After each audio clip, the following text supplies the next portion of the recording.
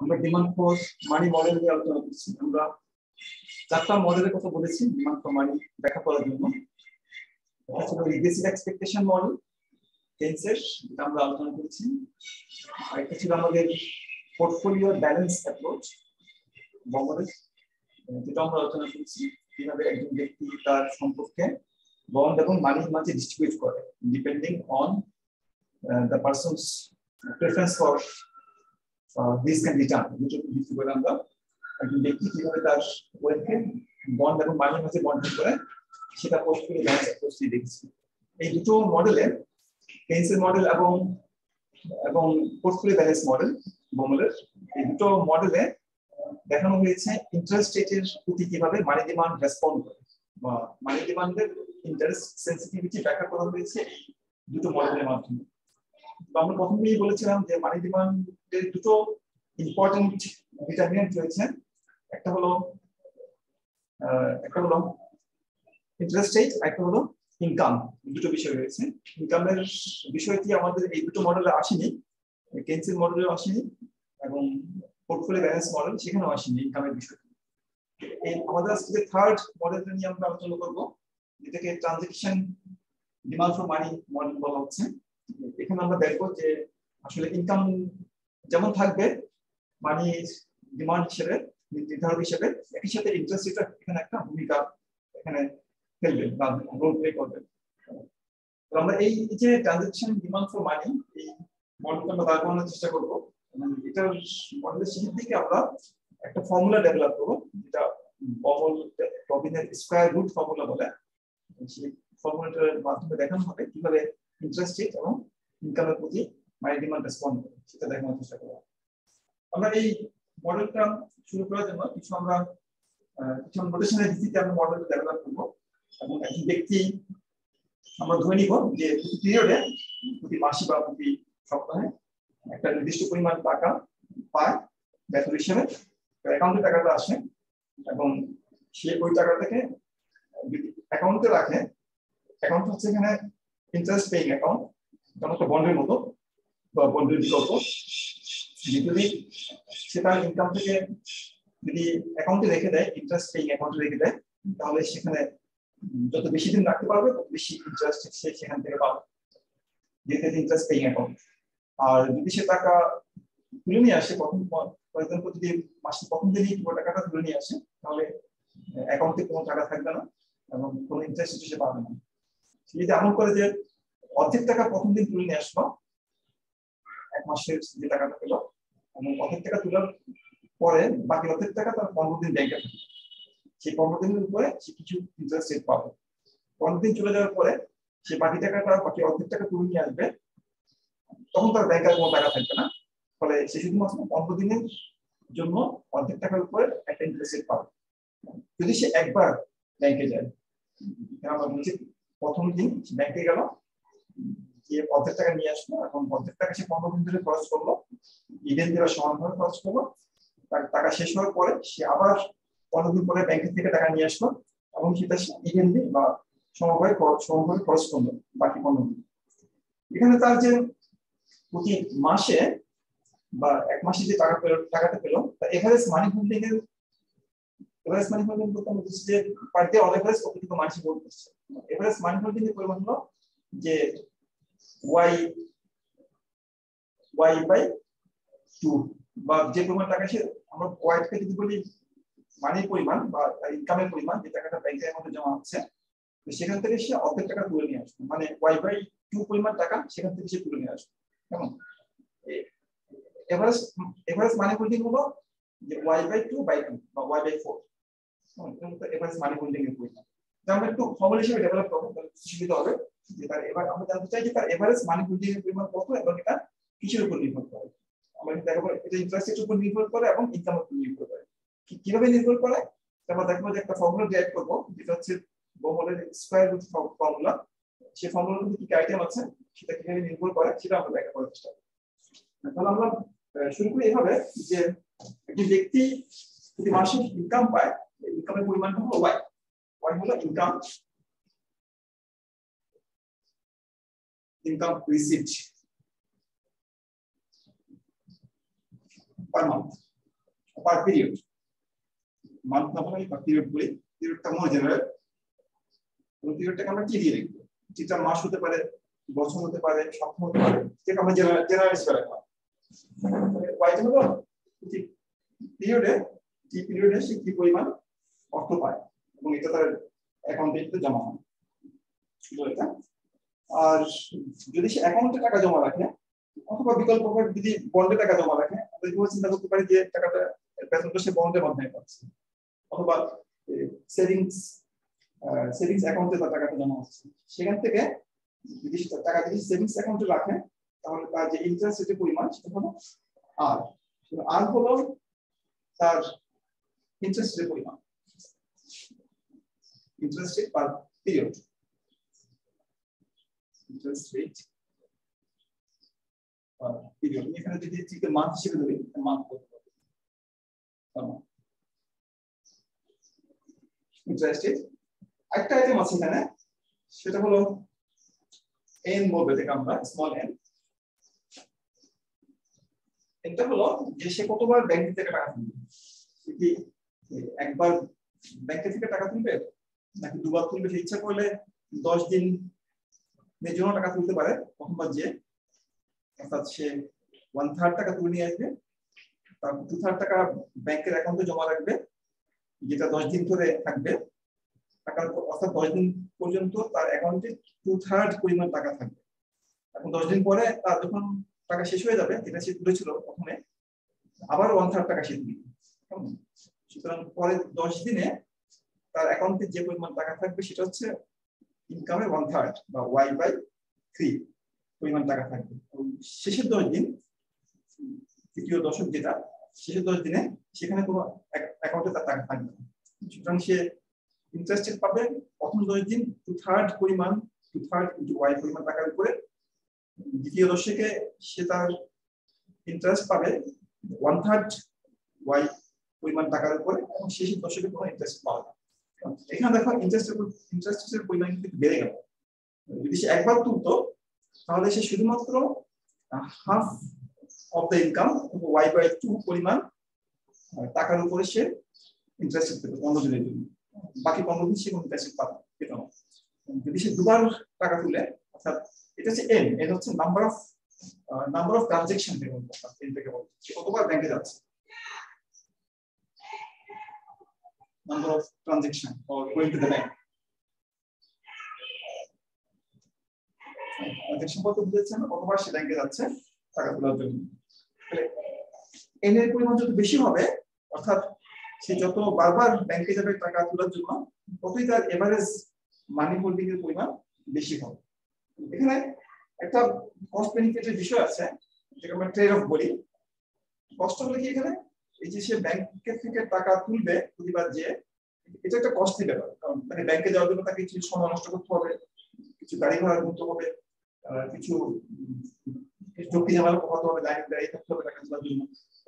এটাকে বলবো কস্ট, বলবো সি বলবো, এটা কস্ট পার ট্রানজাকশন। এটা অনেক সময় ব্রোকারেজ কস্ট বলা হচ্ছে। বন্ডে টাকা পেলে বন্ডটাকে ভাঙার জন্য একটা ফি দিতে হয় ব্রোকার, কস্ট পার ট্রানজাকশন দিচ্ছে, কস্ট পার ট্রানজাকশন।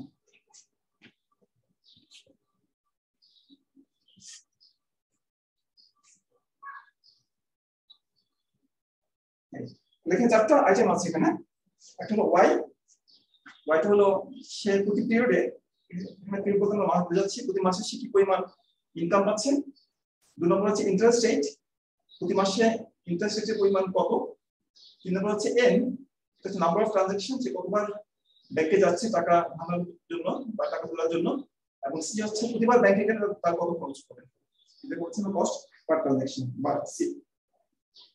এখন আমরা এই তথ্যগুলোর ভিত্তিতে আমরা একজন ব্যক্তির যে এভাবে এই 4টা বিষয়,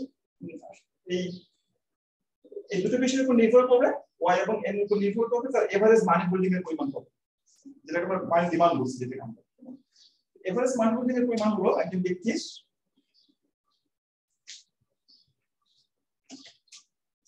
এভারেজ মানি হোল্ডিং হলো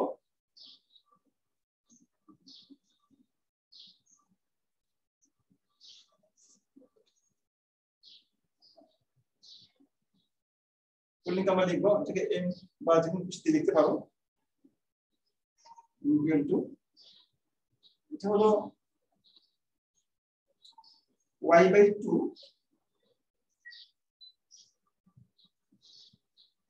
কেমন, এটা হচ্ছে একবার যদি সে ব্যাংকে যায় তাহলে তার মানি হোল্ডিং এর হলো y/2, এটাকে আমরা n দিয়ে গুণ করি, y/2 n হলো আর এভারেজ মানি হোল্ডিং এর পরিমাণ। আমরা বলছি একদম কনজিউমার যদি ব্যাংকে যে y/n পরিমাণ টাকা তুলে নিয়ে আসে, যদি একবার ব্যাংকে যায়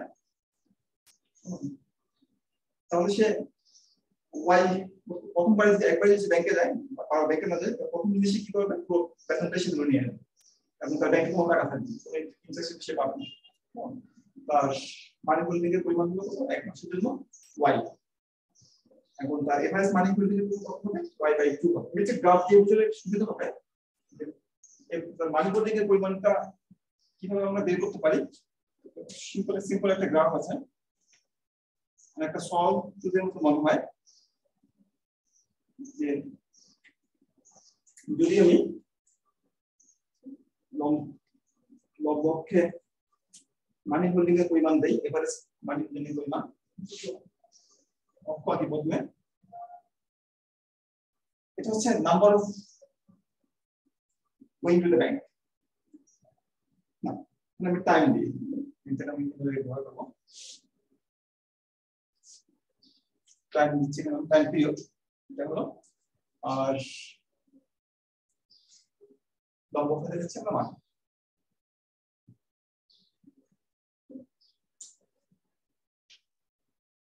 তো একজন ব্যক্তি যদি n সংখ্যক বার ব্যাংকে যায় তাহলে তার মানি উইথড্রল পরিমাণ হচ্ছে y/n, y হচ্ছে তার ইনকাম আর n হচ্ছে সে কতবার ব্যাংকে গেল। যদি সে একবার ব্যাংকে যায়, প্রথম দিনই শুধু ব্যাংকে যায়, প্রথম দিন সে সব টাকা তুলে নিয়ে আসবে, ব্যাংকে কোনো টাকা লাগবে না কারণ সে একবারই ব্যাংকে যাচ্ছে। n = 1 অর্থাৎ তার ইনকাম যে y সে পুরোটা তুলে নিয়ে আসবে, n = 1 হলে এটা y হবে সিম্পলি। আর এটা যদি তার টাইম পিরিয়ড হয়, যদি মনে করো আমাদের একটু মুছবো একটু পরে, আবার মনে করো এটা আমার টাইম পিরিয়ড, তাহলে সে যদি একবারই n = যদি 1 হয়, একবার যদি ব্যাংকে যায় তখন এটা হবে y সিম্পলি, পুরো টাকাটা সে তুলে নিয়ে আসবে। সারা মাস ধরে সে টাকাটা ব্যয় করতে করতে মাসের শেষে তার টাকা পরিমাণ শূন্য হয়ে যাবে, ব্যাংকে কোনো টাকা থাকবে না। কারণ তার যে এভারেজ মানি হোল্ডিং এর পরিমাণ সেটা হলো শেষের দিন কোনো টাকা ছিল না, প্রথম দিন টাকা কাছে y পরিমাণ টাকা ছিল, তারপর দিন একটু কম টাকা ছিল, তারপর দিন একটু কম টাকা ছিল, এভারেজ মানি হোল্ডিং এর পরিমাণ হলো এটাকে আমরা যে মাঝে মাঝে একটা অ্যামাউন্ট নেই যেটা হচ্ছে আমার y/2, y কে আমি 2 দিয়ে ভাগ করি, n দিতে পারো এখানে, n = 1 বলে আমি এন্টার দিলাম না, n = 1 হচ্ছে আমরা, এটা হচ্ছে এভারেজ মানি হোল্ডিং এর পরিমাণ y/2 m বা m বার এভারেজ মানি হোল্ডিং এর পরিমাণ। যদি সে একবার মাত্র ব্যাংকে যায়, আর যদি সে দুবার ব্যাংকে যায় বা তিনবার ব্যাংকে যায় তাহলে এই চিত্রটা সে অনুযায়ী পরিবর্তিত হবে। চিত্রটা মনে করো n = 2 মনে করো, এটা মাসিক পিরিয়ড, ঠিক আছে, মাস = 1 মান্থ ফর एग्जांपल, আর সে আমি এখানে n = 2 বলছি, সে দুবার ব্যাংকে যাচ্ছে, কেমন, তার মাসের শেষে টাকা শূন্য হয়ে যাবে। দুবার ব্যাংকে গেলে প্রথম দিন সে একবার যাবে ব্যাংকে, প্রথম দিন, আর মাঝখানে একদিন যাবে সে n = 1, n = 2 দুবার ব্যাংকে, প্রথমবার ব্যাংকে যে সে অর্ধেক টাকা তুলে নিয়ে আসবে y/2, এখানে 2টা হচ্ছে আমার n, কেমন, n = 2, অর্থাৎ সে প্রথমবার ব্যাংকে যে y/2 বা অর্ধেক পরিমাণ টাকা নিয়ে আসবে, এই টাকাটা সে 15 দিন ধরে খরচ করবে, খরচ করার পর টাকা শেষ হয়ে যাবে 15 ডেজ পরে, এটা বলতে 30 ডেজ বা 1 মাস, এবং তার সে আবার কি করবে, আবার সে y/2 করে বাকি অর্ধেক টাকা নিয়ে আসবে এবং সেটা বাকি 15 দিন ধরে খরচ করবে। তার প্রথম 15 দিনে তার এভারেজ মানি হোল্ডিং এর পরিমাণ হলো y/4, এটা n মনে করতে পারো y n মনে করতে পারো এটা n = 2 এখানে আমার y n n = আমি 2 ধরেছি না আর এটাকে আমরা অর্ধেক করলে কি হবে y 2n হবে এটা আমি এভারেজ মানিফোল্ডিং এর পরিমাণ বলছি তাহলে প্রথম পণ্যতে এভারেজ মানিফোল্ডিং এর পরিমাণ পরের পণ্যতে তার এভারেজ মানিফোল্ডিং এর পরিমাণ এই বলে প্রথম পণ্যতে এভারেজ মানিফোল্ডিং শেষ পণ্যতে এভারেজ মানিফোল্ডিং তাহলে আসলে পুরো মাস ধরে এভারেজ মানিফোল্ডিং এর পরিমাণ হচ্ছে y 2n এইভাবে সে যদি তিনবার ব্যাংকে যায় তখন এটাকে আমরা তিনটা ইন্টারভ্যালে ভাগ করব 10 20 30 10 দিন পর সে প্রথম দিন সে n by y n বা y 3 পরিমাণ টাকা নিয়ে আসবে 10 দিন ধরে কষ্ট করবে আবার y 3 টাকা নিয়ে আসবে 10 দিন ধরে কষ্ট করবে আবার y 3 পরিমাণ টাকা নিয়ে আসবে বাকি 10 দিন ধরে কষ্ট করবে তিনটা সরলরেখার মতো আকৃতি সৃষ্টি হবে সুতরাং n যত বেশি হবে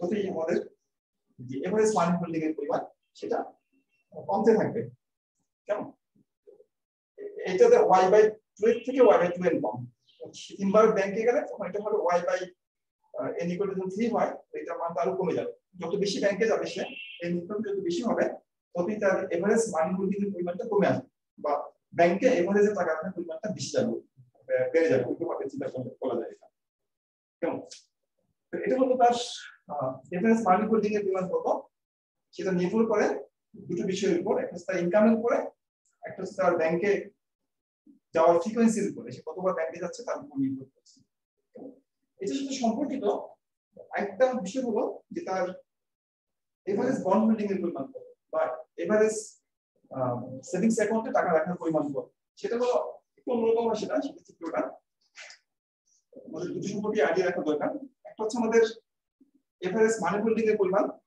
যেটা আমরা এখানে দেখালাম তাহলে একজন ব্যক্তির আমি যদি একটা ইনফরমেশন দিয়ে দিই ফর এক্সাম্পল আমি বললাম একজন ব্যক্তির ইনকাম হচ্ছে 100 টাকা সে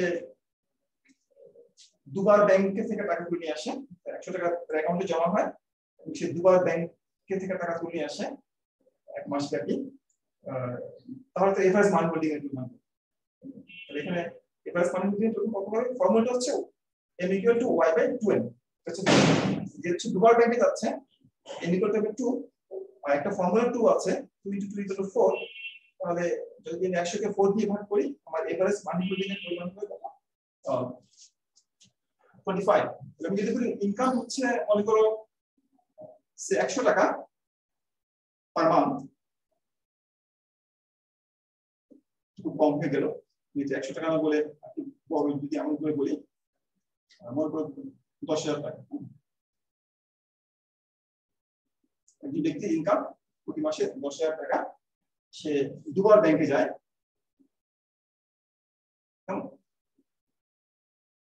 এই দুটো থেকে আমি তার এভারেজ মানি হোল্ডিং এর পরিমাণটা বের করতে পারি তার এভারেজ মানি হোল্ডিং এর পরিমাণ কত হলো আমার ফর্মুলাটা হলো y 2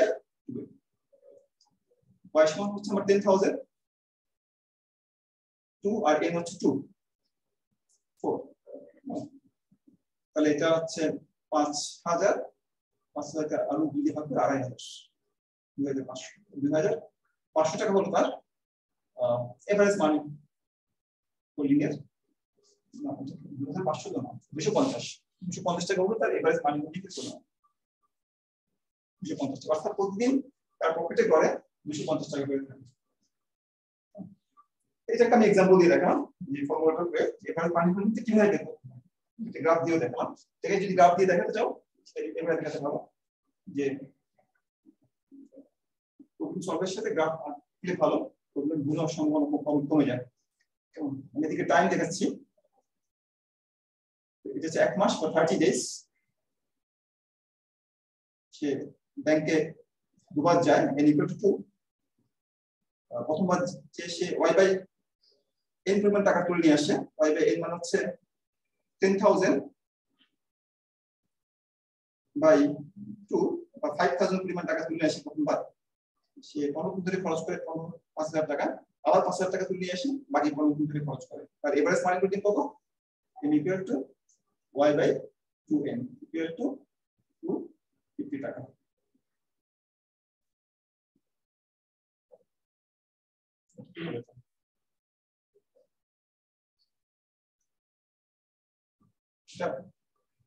এভারেজ মানি হোল্ডিং এর পরিমাণ ওই মাসে পার ডে না, ওই মাসে তার এভারেজ মানি হোল্ডিং এর পরিমাণ এটা 5000, আমাদের প্রথমে ঠিক ছিল আমাদের 2500।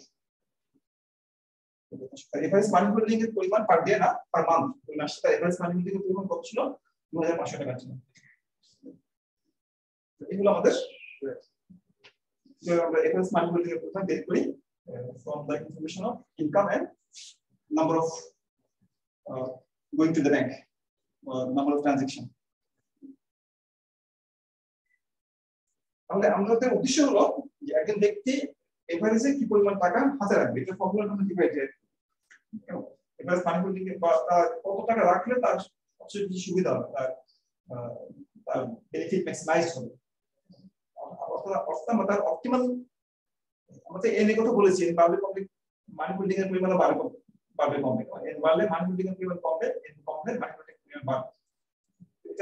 এটা আমরা ফর্মুলা দিয়ে বলছি। কিন্তু যদি বলা হয় যে তার অপটিমাল মানি হোল্ডিং এর পরিমাণ কত হবে, সে কি পরিমাণ টাকা হাতে রাখলে তার উপযোগ সর্বোচ্চ হবে, বা সে কতবার ব্যাংকে যা আশা করলে তার উপযোগ সর্বোচ্চ হবে বা তার বেনিফিট ম্যাক্সিমাইজ হবে, সেটা আমরা কিভাবে বের করব? আমরা দেখতে যাচ্ছি যে what is the optimal N, what is optimal money holding, মানে বেনিফিট আমরা মানি হোল্ডিং এর পরিমাণ পাই, optimal money holding or optimal n, optimal number of transactions,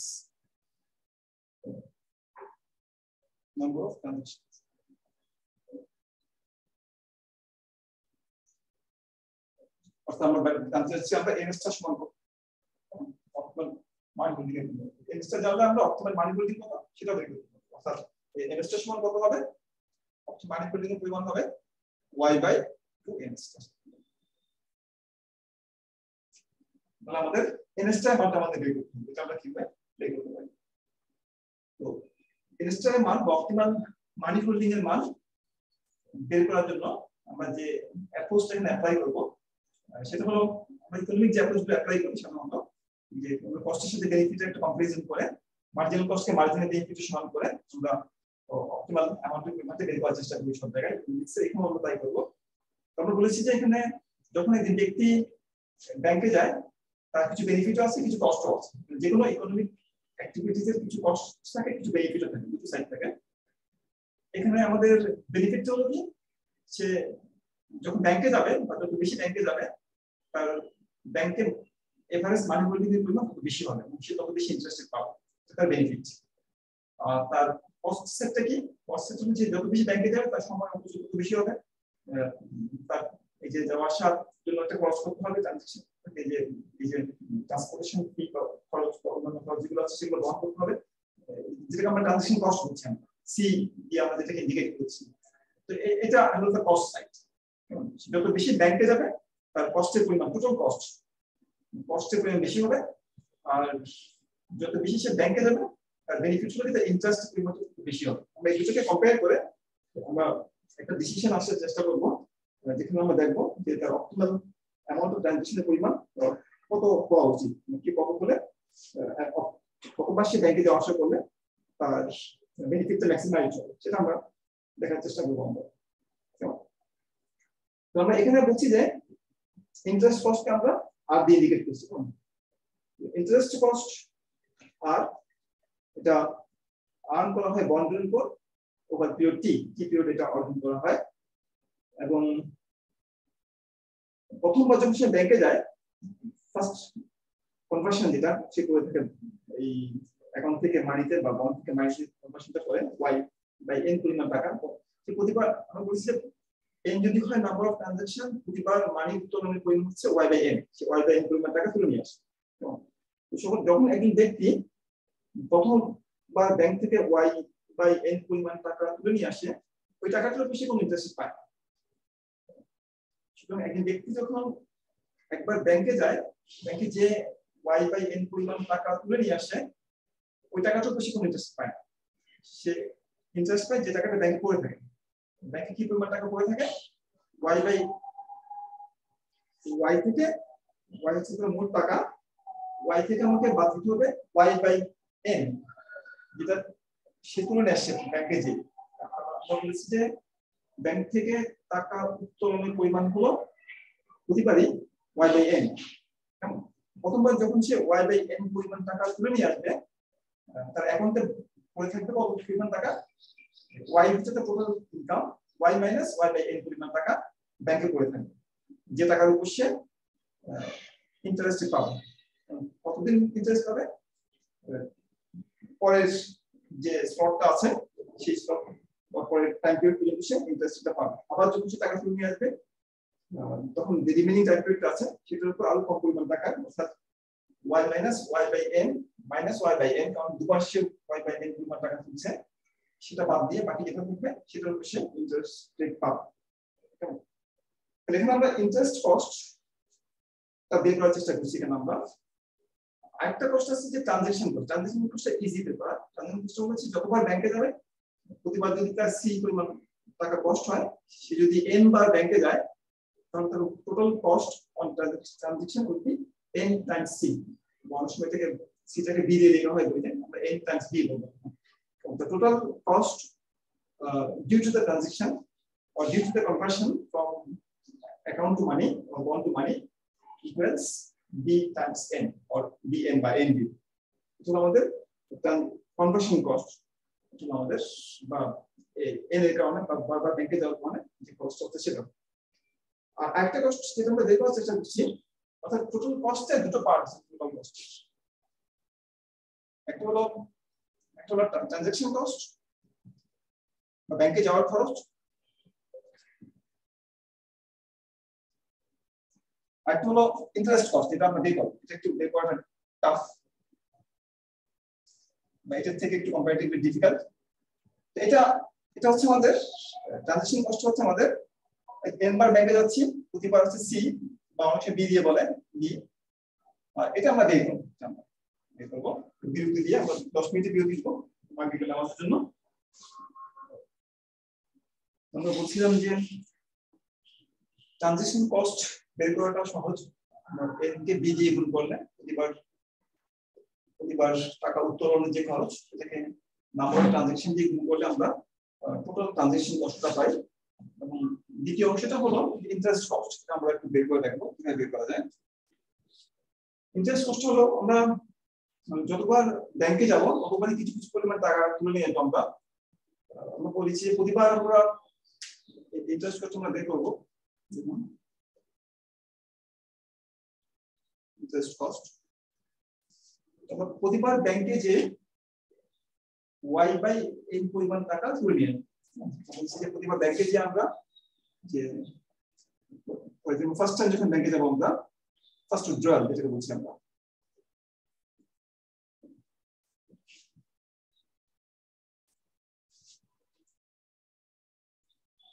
first withdrawal cost.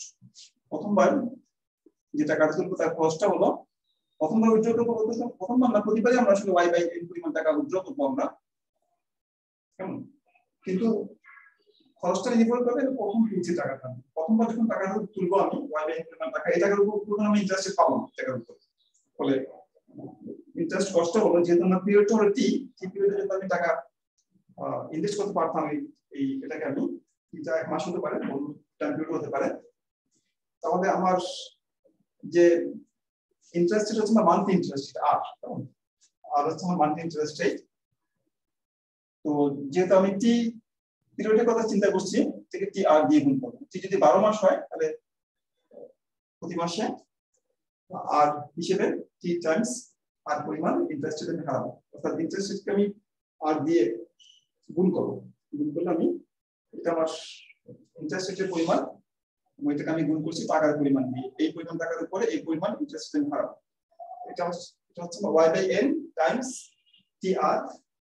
এটা হচ্ছে প্রথমবার যখন টাকাটা তুলে নিয়ে আসবো আমি, প্রথমবার টাকা তোলার উপর আমি এই পরিমাণ ইন্টারেস্ট রেট হারাবো। সেকেন্ড উইথড্র যেটা, সেকেন্ড উইথড্র উপর আমি কিছু ইন্টারেস্ট পাবো, অর্থাৎ প্রথম উইথড্রলের পরে যখন আমি ব্যাংকে যাব, এই যে এই মধ্যবর্তী সময় এই সেকেন্ড উইথড্রলের উপরে কিছু ইন্টারেস্ট জমা হবে, এবং বাকি পিরিয়ড অর্থাৎ প্রথমটা বাদ দিলে, প্রথম ধাপটা বাদ দিলে বাকি যে পিরিয়ডটা আছে সেটার উপর আমি দ্বিতীয় উইথড্রলের ইন্টারেস্টটা হারাবো। অর্থাৎ সেকেন্ড উইথড্রল যেটা আছে, সেকেন্ড উইথড্রল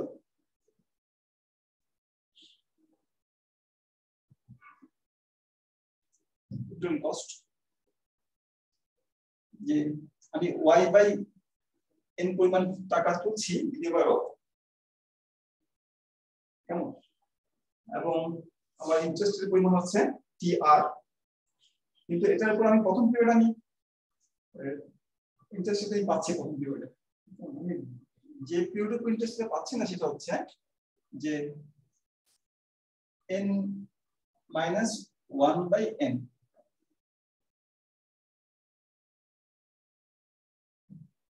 এই পিরিয়ডের উপর আমি ইন্টারেস্ট পাচ্ছি না, টাইমস t চার্জ।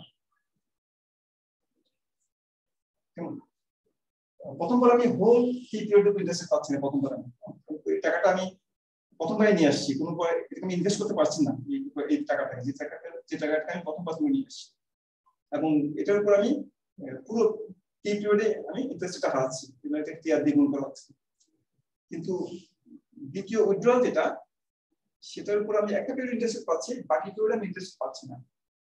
এটাকে আমরা কি বলছি, যে পুরো টি পিরিয়ডে না, কে আমরা n-1/n, অর্থাৎ আমার n পিরিয়ড না, n বার টাকা তুলছি আমি, তো n-1 মানে একবার বা প্রথমবার টাকা তোলার যে সময়টুকু আছে, বা প্রথমবার টাকা যে তোলা হয়েছিল যেটাকে আমি কোনো ইন্টারেস্ট পাইনি, দ্বিতীয়বার যখন টাকা আমি তুলবো, সেই দ্বিতীয়বার টাকা উত্তোলনের উপর আমি কিছুদিন পরিমাণ এভাবে চিন্তা করো যে কিছুদিন পরিমাণ ইন্টারেস্ট পাবো, এভাবে চিন্তা করবো যে n/t পরিমাণ টাকা আমি y/n পরিমাণ টাকা তুলে নিয়ে এসেছি আমি, যদি n হয় নাম্বার অফ উইথড্রল, কেমন,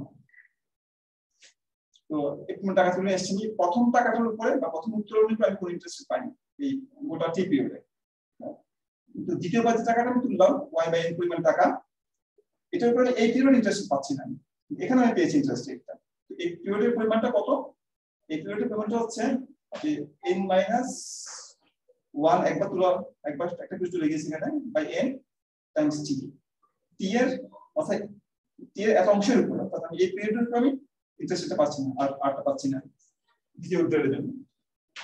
ঠিক আছে, একইভাবে থার্ড উইথড্রলের জন্য আমি যে পরিমাণ ইন্টারেস্টটা হারাচ্ছি সেটা হলো থার্ড উইথড্রলের যে ইন্টারেস্ট কস্ট, সেটা হলো y/n, এটা হবে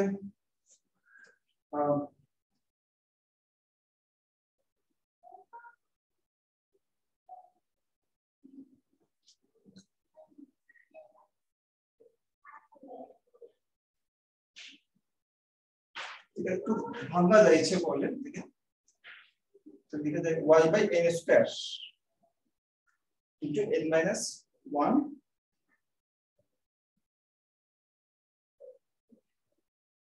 tr, সেভাবে লিখে যায় ইচ্ছা করলে, অথবা এমন রাখা যায়। তো আমাদের সেকেন্ড থার্ড উইথড্রলের যে কস্ট সেটা হবে n-2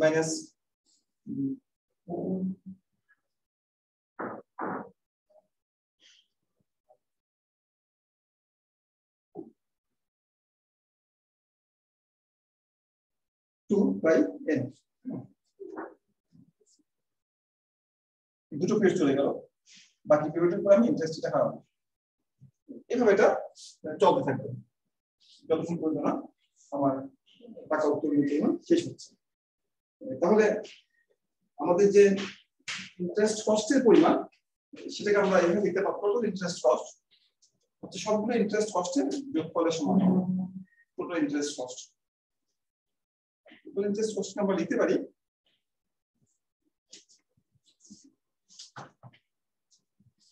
(1 + 2 + 3 etc.) total interest cost equal to প্রথম উইথড্রলের ইন্টারেস্ট কস্ট হচ্ছে y/n tr,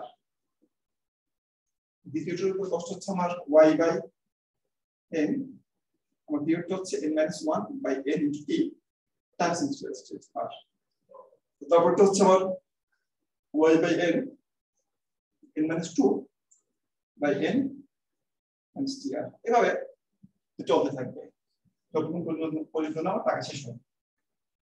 এটা আমরা একটু সিম্পলিফাই করে লিখতে পারি একটা প্যাটার্ন এখান থেকে বের করার চেষ্টা করব আর টি ওয়াই তো আর করে লিখব আর টি ওয়াই বাই টাইম একটু আর টাকা আগে লিখলাম টি এর তারপর বাই টাইম না এটাকে লিখব আমরা আর টি ওয়াই এর মাইনাস 1 আরটা লিখছি তারপর টি টাকে লিখছি তারপরে মাইনাস 1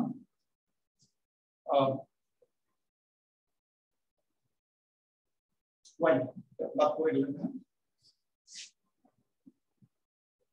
আর টি ওয়াই এর মাইনাস 1 বাই n দুটো গুণ করলে n স্কয়ার হবে ঠিক আছে হবে কেন আর T Y n minus 2 by n square কিভাবে সিস্টেম চলতে থাকবে এখন যদি আমরা এটা কতক্ষণ চলতে শেষ পর্যায়ে যে আমরা মানটা পাবো সেটা হবে আর টি ওয়াই এখানে আছে n মাইনাস n পিরিয়ড আগের পিরিয়ডটা হচ্ছে n মাইনাস 1 অর্থাৎ n মাইনাস এখানে আমরা লিখব n মাইনাস 1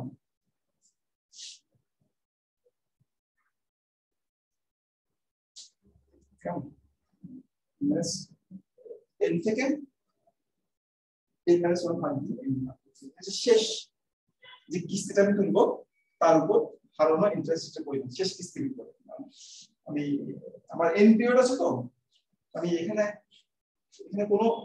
পুরো পিরিয়ডের উপর ইন্টারেস্ট হারাচ্ছি টি ওয়াই পিরিয়ড উপর এখানে আমি প্রথম পিরিয়ডের ইন্টারেস্ট পেয়েছি আমি বাকিটার উপর হারাচ্ছি n মাইনাস 1 পিরিয়ড উপর এখানে আমি দুটো পিরিয়ডে পেয়েছি বাকিগুলোর উপর হারাচ্ছি n মাইনাস 2 উপর আমি হারাচ্ছি আর এখানে আমি একটা পিরিয়ডের জন্য পাচ্ছি শেষ কিস্তিটা তুলবো সেটা শেষ পিরিয়ডের অংশ বিশেষের জন্য পাবো আমার n মাইনাস 1 পিরিয়ড চলে গিয়েছে n পিরিয়ড থেকে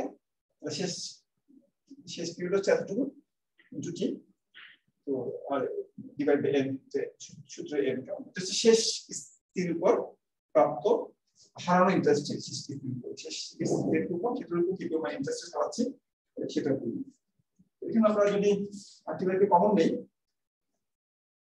RTY বাই যদি কমন না হয় তাহলে আমরা ব্র্যাকেটের মধ্যে পাবো এখানে 1 থাকবে এখানে থাকবে n মাইনাস 1 বাই n একটা n চলে গেল এখানে আর থাকবে এখানে একটা n থাকবে প্লাস এখানে থাকবে n minus 2 by n plus plus plus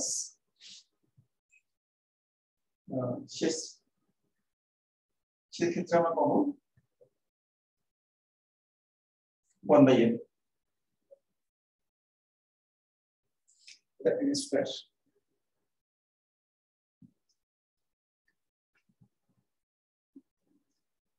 1 by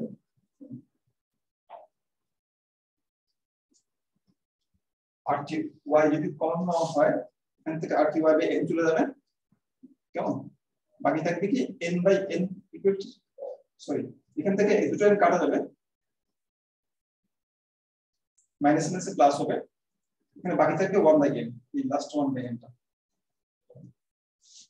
তাহলে আমরা এখান থেকে পাবো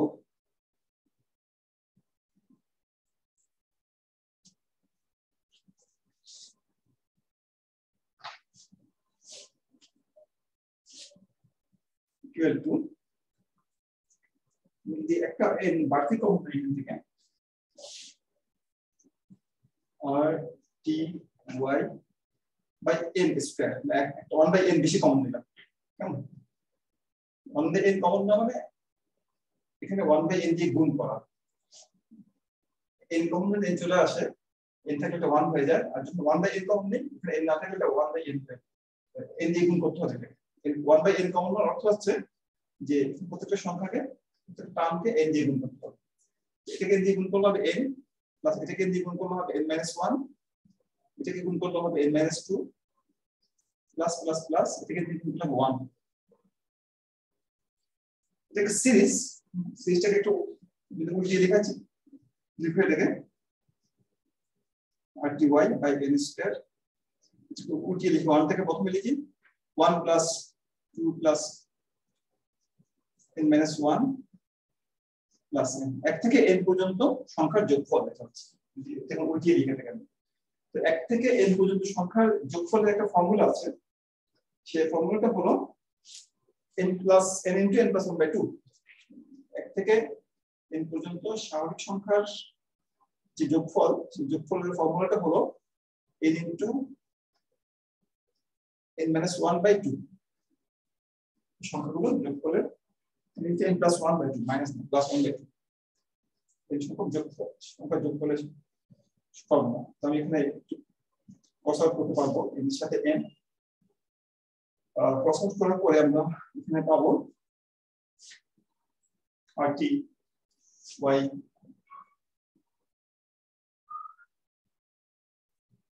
rt y by 2 টাকে আমি এখানে নিয়ে আসি n দিয়ে আমি এটা আমি নিয়ে আসি by 2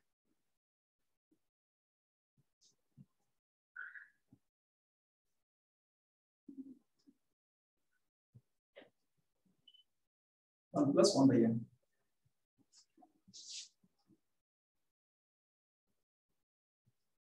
1 by দিয়ে গুণ করলে ব্র্যাকেটের ভিতরে এটা n by n দিয়ে গুণ করলে 1 হবে প্লাস 1 কে 1 by দিয়ে গুণ করলে 1 by n হবে একটু সিম্পলিফাই করার চেষ্টা করছি আমরা না তাহলে আমরা এটা হচ্ছে ইন্টারেস্ট কস্ট আমরা আগে বলেছি যে ইন্টারেস্ট কস্ট বের করা একটু ক্রিটিক্যাল এটা আমরা বের করেছি এখানে আমরা দেখেছি যে একটি ব্যক্তি যদি n সংখ্যক বার ব্যাংকে যায় তাহলে তার টোটাল ইন্টারেস্ট কস্টের পরিমাণ হবে এটা rty by 2 into 1 plus 1 by n সুতরাং তার টোটাল কস্ট যেটা এটা হলো transaction cost plus interest cost total cost যদি আমরা টিসি দিয়ে লিখি টোটাল কস্ট কে তবে সেটা হবে টোটাল কস্ট ইকুয়াল টু আমাদের কতবার ব্যাংকে গেল প্রতিবার ব্যাংকে যাওয়ার খরচ কত বি বা যে কোনো সংখ্যা দাও a প্লাস c যে কোনো কিছু দেওয়া যায় এবং আমাদের টোটাল ইন্টারেস্ট কস্ট এটা আমি লিখছি r t y by 2 1 plus 1 by n এটা হলো ইন্টারেস্ট টোটাল কস্ট হলো আমার ইন্টারেস্ট কস্ট এবং টোটাল ট্রানজাকশন কস্ট দুটোর যোগফলের সমান আমরা এখানে টোটাল কস্ট থেকে আমরা মিনিমাইজ করার চেষ্টা করব রেসপেক্ট টু n অর্থাৎ এই ইকুয়েশন থেকে আমরা ইকুয়েশন ডেভেলপ করলাম এখানে এই ইকুয়েশন থেকে আমরা মিনিমাইজ করার চেষ্টা করব এটা হচ্ছে টোটাল কস্টের ইকুয়েশন আমাদের উদ্দেশ্য হবে এই টোটাল কস্টের ইকুয়েশন থেকে মিনিমাইজ করা রেসপেক্ট টু n এর সংখ্যা কত হলে এই টোটাল কস্ট মিনিমাইজ হবে অর্থাৎ অপটিমাল n এর পরিমাণ কত তখন আমরা সেটা জানতে পারবো তো minimise total cost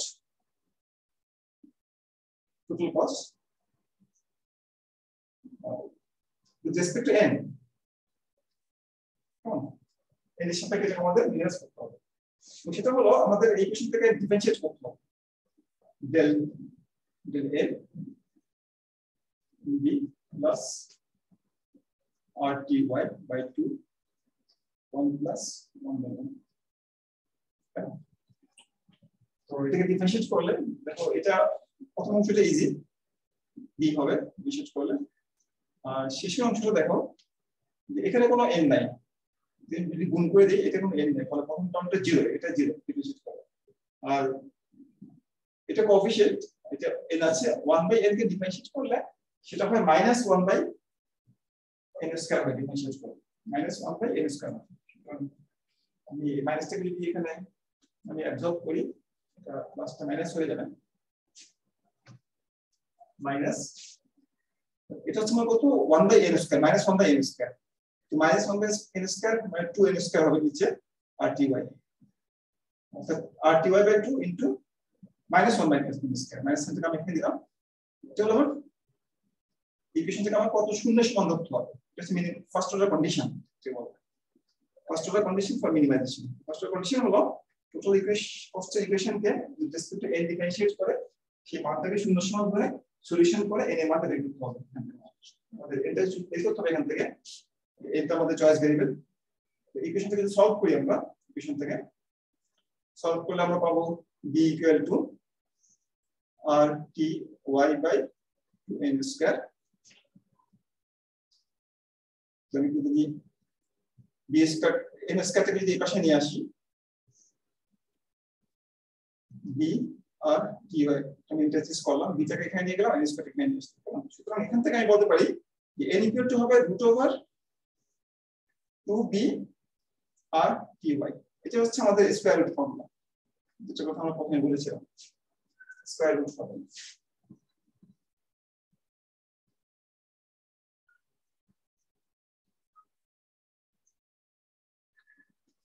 of money demand. এখান থেকে আমরা দেখতে পাচ্ছি যে স্কয়ার রুট ফর্মুলাটা হলো √RTY/2b। আর হলো ইন্টারেস্ট রেট, টি হলো টাইম পিরিয়ড, ওয়াই হলো ইনকামের পরিমাণ, এটা হলো ফর্মুলা টি, বিটা হলো ট্রানজিশন কস্টের পরিমাণ। এবং এখানে দেখো বিটা নিচে আছে, তার মানে বি বাড়লে এন এর পরিমাণটা কমবে। ওয়াইটা উপরে আছে, তার মানে ওয়াই বাড়লে আমাদের এন এর পরিমাণটা বাড়বে। এবং আর বাড়লে আরটা যেহেতু উপরে আছে এন বাড়বে। সেটাকে আমরা বলতে পারি যে অপটিমাল এন স্টার।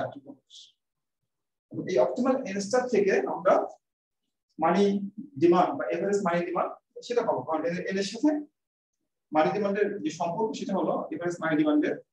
এভারেজ মানি ডিমান্ড হলো এখানে বলেছি যে এভারেজ মানি ডিমান্ড হলো N bar equal to Y by 2n। Y by n হলো মানি হোল্ডিং, মানি তোলার পরিমাণ, আর ওয়াই বাই 2n হলো এভারেজ মানি হোল্ডিং এর পরিমাণ।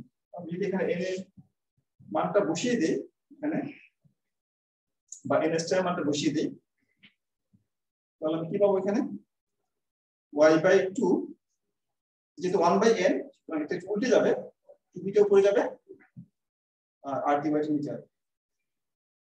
যেহেতু এটা নিচে 1 বাই n, এটা n ইকুয়াল টু এটা হবে না, 1 বাই n ইকুয়াল টু এটা হলে 1 বাই n ইকুয়াল টু 2 হবে। তো এটাকে আমরা সিম্পলিফাই করতে পারি, এই দুটো y কাটলে এখানে √y পাওয়া যাবে, আর এই দুটো 2 কাটলে এখানে √2 পাওয়া যাবে। তাহলে আমার ফর্মুলাটা হবে √by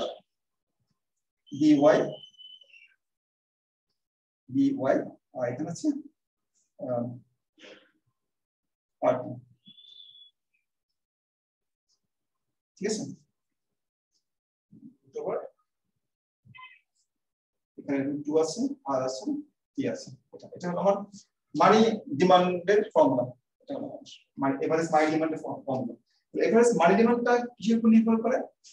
এটা যে যার উপর নির্ভর করে, এভারেজ মানি ডিমান্ড তার উপর নির্ভর করে। একটু উল্টে আছে এখানে, সেটা হলো বি ওয়াই, নিচে হলো 2RT। তাহলে এখান থেকে আমরা বলতে পারি যে যদি বি বেশি হয়, বা প্রতিবার ব্যাংকে গিয়ে টাকা ভাঙানো খরচ যদি বেশি হয়, তাহলে ব্যাংকে সে কম যাবে। ব্যাংকের আমাদের অর্থ হলো সে মানি ডিমান্ড বেশি করবে, এভারেজ মানি পরিমাণ বেশি হবে। বা আমরা ম্যাথমেটিক্যালি বলতে পারি বিটা যেহেতু উপরে আছে, সুতরাং তার এমআর এর পরিমাণ বেশি হবে, বি যদি বেশি হয়। মানে বি এর সাথে মানি হোল্ডিং এর সম্পর্কটা পজিটিভ। একটা হলো ওয়াইটা হলো তার ইনকাম, কেমন? এবং ওয়াইটা যেহেতু উপরে আছে, সেটা আমরা বলতে পারি যে ওয়াই যত বেশি হবে, ইনকাম যত বেশি হবে, তার এভারেজ মানি হোল্ডিং এর পরিমাণও তত বেশি হবে। অর্থাৎ এই সরটুথের হাইট গুলো বেশি হবে, এবং ফলে এদের যে অর্ধেক অংশ বা অর্ধেক বরাবর যে রেখাটা এভারেজ মানি হোল্ডিং এর পরিমাণ সেটা যত বেশি হবে, বা ওয়াই বেশি হলে এভারেজ মানি হোল্ডিং এর পরিমাণ বেশি হবে। অর্থাৎ ইনকামের সাথে মানি ডিমান্ডের সম্পর্কটা পজিটিভ, যেটা আমরা আগে যে দুটো তথ্য পড়েছি সেখানে পাইনি, সেখানে ওয়াইটা ছিল না, এখানে ওয়াইটা পাওয়া যাচ্ছে, ওয়াই এর সাথে মানি ডিমান্ডের সম্পর্কটা কেমন সেটা এখানে পাওয়া যাচ্ছে। এখানে আমরা দেখছি যে ওয়াই বেশি হলে বা ইনকামের পরিমাণ বেশি হলে এভারেজ মানি হোল্ডিং এর পরিমাণ বেশি হবে, এটা। আর নিচে দুটো টার্ম আছে, একটা হলো আর, একটা হলো টি। আরটা হলো ইন্টারেস্ট রেট বা সুদের হার। ব্যাংকে টাকা রাখলে যদি আরটা যদি নিচে আছে, তার মানে আর বেশি হলে এম কম হবে, কেমন? অর্থাৎ আর যদি বেশি হয়, রেট অফ ইন্টারেস্ট যদি বেশি হয়, তাহলে সে হাতে কম টাকা রাখবে, টাকা ব্যাংকে রাখার চেষ্টা করবে বেশি। কারণ রেট অফ ইন্টারেস্ট যদি বেশি হয়, তার মানি হোল্ডিং এর পরিমাণ, এভারেজ মানি হোল্ডিং এর পরিমাণ বা মানি ডিমান্ড তার কম হবে। সুতরাং ইন্টারেস্টের সাথে মানি ডিমান্ডের সম্পর্কটা নেগেটিভ, আমরা এই ফর্মুলা থেকে দেখতে পাচ্ছি। আরেকটা হচ্ছে টি বা টাইম পিরিয়ড। টি যত বেশি হবে এভারেজ মানি হোল্ডিং এর পরিমাণ তত কম হবে। টিটা যেহেতু নিচে আসে, নিচে থাকার কারণে মানি হোল্ডিং এর পরিমাণ কম হবে। কিন্তু এখানে যেহেতু টিটা উপর আছে তার মানে সে বেশিরভাগ ব্যাংকে যাবে। আর বেশি হলে সে বেশিরভাগ ব্যাংকে যাবে, টি বেশি হলে বেশিরভাগ ব্যাংকে যাবে, ওয়াই বেশি হলে সে বেশিরভাগ ব্যাংকে যাবে, আর বি বেশি হলে কমবার ব্যাংকে যাবে।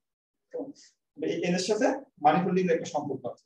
আমরা এখানে দেখছি যে এখানে একটা জিনিস দেখবে যে এখানে ওয়াইটার উপর এখানে ওয়াইটার উপর আছে, তার মানে ওয়াই বেশি হলে ইনকাম বেশি হলে সে অনেকবার ব্যাংকে যাবে, বেশি টাকা তো কয়েকবার অনেকবার করে সে টাকাটা তোলার চেষ্টা করবে কয়েকবার, এবং তার এভারেজ ওয়াই বেশি হলে তার এভারেজ মানি হোল্ডিং এর পরিমাণ বেশি হবে। এটা হলো কমন।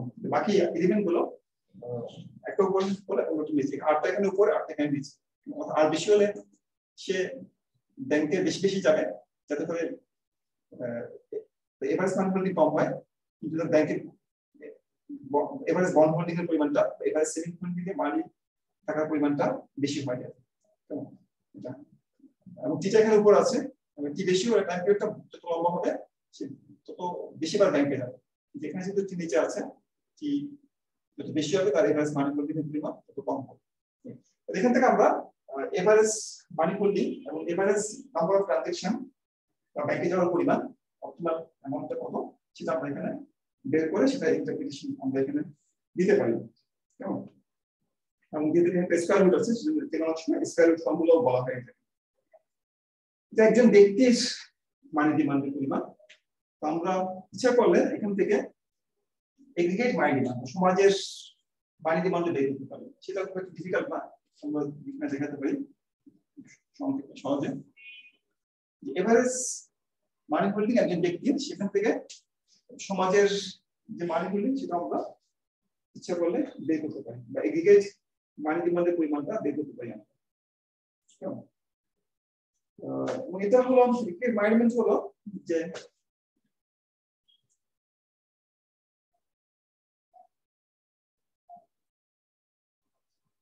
আমরা যদি একজন ব্যক্তি যদি আমরা তাকে আই দিয়ে ইন্ডিকেট করি, রিপ্রেজেন্টেটিভ কনজিউমার, যে কোনো ব্যক্তিকে আমরা আই দিয়ে ইন্ডিকেট করি আমরা, তাহলে ব্যক্তির বিপক্ষে আছে ফার্ম আছে। একজন ব্যক্তির মানি হোল্ডিং এবং ফার্মের যে মানি হোল্ডিং সেটা বিপরীতমুখী হয়, বিপরীতমুখী হয়। একজন ব্যক্তি যখন মানি হোল্ড করে, ফার্ম তখন সেটা আমরা ধরতে পারি যে বন্ড হোল্ড করে, সেই হিসেবে আমরা ধরতে পারি। The firm's money and bond holding is এটা বলে আমরা হচ্ছে mirror image of or complementary বলতে পারি। এটা আমরা mirror image or complementary to the money and bond holding pattern of the consumer। ব্যক্তি যে মানি এবং বন্ড হোল্ডিং এর পরিমাণ সেটার সাথে একটা ফার্মের যে মানি এবং বন্ড হোল্ডিং এর পরিমাণ এটা একটা উল্টো বা বিপরীতমুখী হয়, বা এটাকে মিরর ইমেজ বলা হয়। আয়নার সঙ্গে যদি চিত্রটাকে ধরা হয় উল্টো দেখাবে সেটাকে, ফার্মেরটাকে, এবং ব্যক্তির যে মানি হোল্ডিং এর পরিমাণ সেটা একটু বিপরীতমুখী দেখাবে এটাকে। অর্থাৎ আমরা বলতে পারি যে farms average money holding will also be equal to y by 2n। ব্যক্তি মানি হোল্ডিং পরিমাণ যেমন y by 2n, এটা ফার্মেরও এভারেজ মানি হোল্ডিং এর পরিমাণ y by 2n হবে। কারণ এভারেজ বন্ড হোল্ডিং এবং এভারেজ মানি হোল্ডিং এই দুটোই ব্যক্তি এবং ফার্মের জন্য সমান হবে, সে কারণে। অর্থাৎ এগ্রিগেট সেন্সে এগ্রিগেট মানি ডিমান্ড ফাংশন এটা হলো সাম of individuals money holding and farms money holding. অর্থাৎ এগ্রিগেট মানি হোল্ডিং হলো এগ্রিগেট মানি হোল্ডিং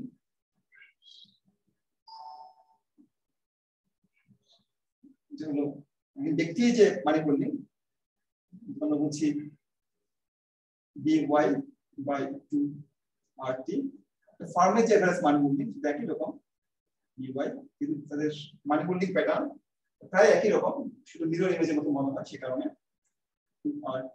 অর্থাৎ একজন ব্যক্তির মানি হোল্ডিং যদি এমন হয়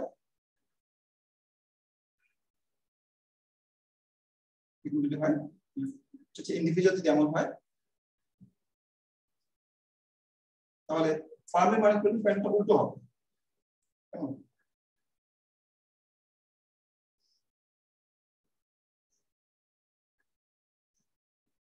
যেখান থেকে আসছে যেখানে ব্যক্তি টাকা খরচ করছে, টাকাটা ফার্মে হাতে যাচ্ছে, ফার্মে টাকা জমা হচ্ছে, ব্যক্তি আবার টাকা তুলছে, ফার্ম টাকা জমা হওয়ার পর ব্যাংকে রাখছে, আবার টাকা ফার্ম কাছে জমা হচ্ছে। ব্যক্তি এবং ফার্মের এই মানি হোল্ডিং পরিপ্রেক্ষিতে আমরা যদি একটা আয়না হিসেবে চিন্তা করি, কিন্তু আমরা মিরর হিসেবে চিন্তা করি, তাহলে আয়নার প্রতিচ্ছবি হিসেবে মনে হবে ব্যক্তির মানি হোল্ডিং এবং বন্ড হোল্ডিং প্যাটার্নটা ফার্মের যে বন্ড এবং মানি হোল্ডিং প্যাটার্ন তার মিরর ইমেজের মতো। আচ্ছা, ফার্মের জন্য তাহলে এই দুটো যদি আমরা যোগ করি, দুটোকে 2√by 2RT, তো এই 2 দুটো কাটতে এখানে √2 পাবো আমি, এই √2 আমি যদি ভিতরে নিয়ে যাই 2by/RT। এটা হচ্ছে আমার এগ্রিগেট মানে ডিমান্ড ফর্মুলা। এটা 2 আসে, 2টার উপর আসে। তো এগ্রিগেট মানে ডিমান্ড যে বোন টোবেলের যে স্কয়ার ফর্মুলা তার সাথে অনেকটা একই রকম দেখতে, শুধু 2 বা কনস্ট্যান্ট তার একটা পজিশনটা চেঞ্জ করে, এটা হলো পার্থক্য। এবং elasticity of demand for money or real balance বলা হয় এখানে সময়, বা রিয়েল মানি ডিমান্ড বলা হয়। উইথ রেসপেক্ট টু ইনকাম, যদি আমি এখানে ইলাস্টিসিটি বের করি এই মানি ডিমান্ডের উইথ রেসপেক্ট টু ইনকাম এবং ইন্টারেস্ট রেট, সেটা 0.5 হবে।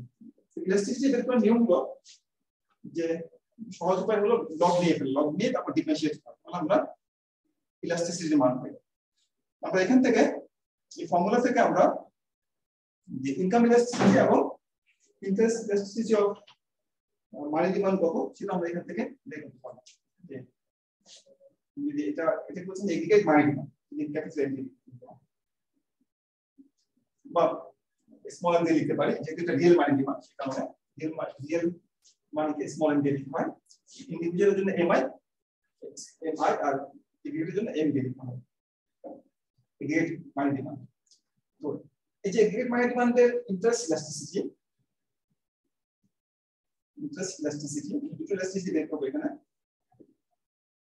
ইলাস্টিসিটি বের করার জন্য আমরা ইলাস্টিসিটির ফর্মুলা, সেটা হলো ফর্মুলাটা হলো log m by log y। এটা হচ্ছে ইলাস্টিসিটি ফর্মুলা, একটা সহজ ফর্মুলা। ইলাস্টিসিটির ফর্মুলা সাধারণত percentage change in log y and d log m, percentage change d log y by d log m by d log y, এটা elasticity formula. আমরা সাধারণত elasticity formula এখানে প্রকাশ করি যে percentage change in the dependent variable divided by percentage change in independent variable. এখানে dependent variable হচ্ছে m আর independent variable হচ্ছে আমাদের y। এটা আমরা ইন্টারেস্ট না ইনকাম ইলাস্টিসিটি, y হচ্ছে ইনকাম, ইন্টারেস্ট ইলাস্টিসিটি আমাদের r দিয়ে ভাগ করতে হবে, ডিফারেন্সিয়েট করতে হবে। ইনকাম ইলাস্টিসিটি হলো যে যেমন লগ যদি নেই, লগের যে পরিবর্তনটাকে বলা হয় পার্সেন্টেজ চেঞ্জ বলা হয়, বা রিলেটিভ চেঞ্জ বলা হয়। কিন্তু যদি আমরা লগের সাপেক্ষে ডিফারেন্সিয়েট করি তাহলে আমরা ইলাস্টিসিটি মানটা পেয়ে যাই, কারণ লগের সাপেক্ষে ডিফারেন্সিয়েট অর্থ হলো আমরা percentage change in Manike percentage change in income দিয়ে আমরা ভাগ করছি। এটা করার জন্য আমরা কি করতে হবে, এই এটা আমাকে লগে ট্রান্সফর্ম করতে হবে। যদি লগ নেই দুপাশে, আমার এখানে পাবো আমি log m ইকুয়াল টু, এই পাশে লগ দিলে পাওয়া যাবে, এটাকে যদি আমি এভাবে লিখি, রুটটাকে যদি আমি এভাবে লিখি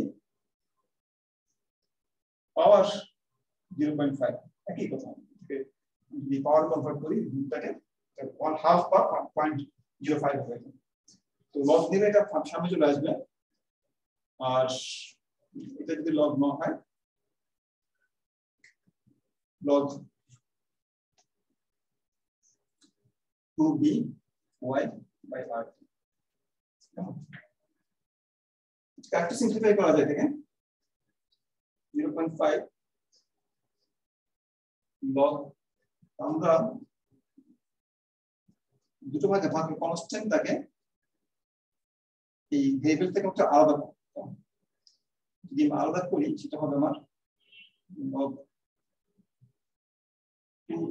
log xy equal to log x plus log y এটাকে x হিসেবে চিন্তা করলে y হিসেবে চিন্তা করলে log 2b/t plus 0.5 log y separate করে ফেললাম log xy equal to যেহেতু log x plus log y সেজন্য আমরা লিখতে পারবো যেখানে লিখতে পারবো log 2b/rt plus log y তো আমি যদি এখন এটাকে ডিফারেন্সিয়েট করি respect to log y log income A differentiate করছি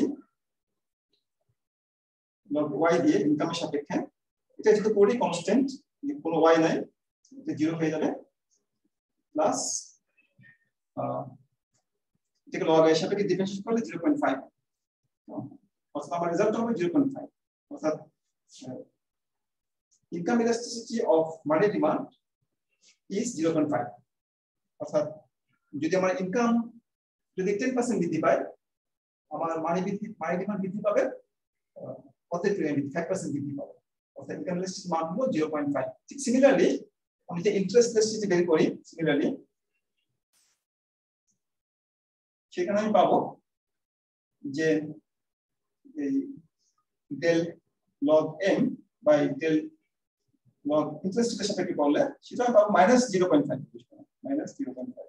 অর্থাৎ ইন্টারেস্ট যদি 1% বৃদ্ধি পায় আমার মানি ডিমান্ড হ্রাস পাবে 0.5% হ্রাস পাবে সুতরাং এই বগন টেবিলের ফর্মুলা থেকে আমরা ইনকাম ইলাস্টিসিটি কত মানি ডিমান্ডের এবং অর্থাৎ সেনসিটিভিটি কত ইনকাম বাড়লে মানি ডিমান্ড রেসপন্ড করে এবং ইন্টারেস্ট রেটের সাথে মানি ডিমান্ডের সেনসিটিভিটি কত তার ইন্টারেস্ট রেট বাড়লে মানি ডিমান্ড কিভাবে রেসপন্ড করে সেটা আমরা এখান থেকে জানতে পারি এমপিরিক্যালি গবেষণা করে দেখা গেছে ক্যালকুলেশন করে দেখা গেছে যেটা মোটামুটি এটা বাস্তবে পাল্টে বাস্তবে দেখা যায় যে আসলে মানুষের ইনকাম বাড়লে বা যে মানি ডিমান্ডের বৃদ্ধির হারটা সেটা এই ফর্মুলা যে রেসপন্ড করে বা ইন্টারেস্ট রেট বাড়লো এই মানি ডিমান্ডের যে রেসপন্স টেন্ডেন্সি সেটা এটা সাথে একটা ম্যাচ করে অর্থাৎ এমপিরিক্যাল সাপোর্ট আছে এই ফর্মুলার একটা তো আমরা গমন টেবিলের ফর্মুলাটা এখানে শেষ করলাম তো আমরা আপাতত আজকে ক্লাস এখানে শেষ করবো ফিডব্যাক একটা তো বাকি রয়ে গেছে সেটা আমরা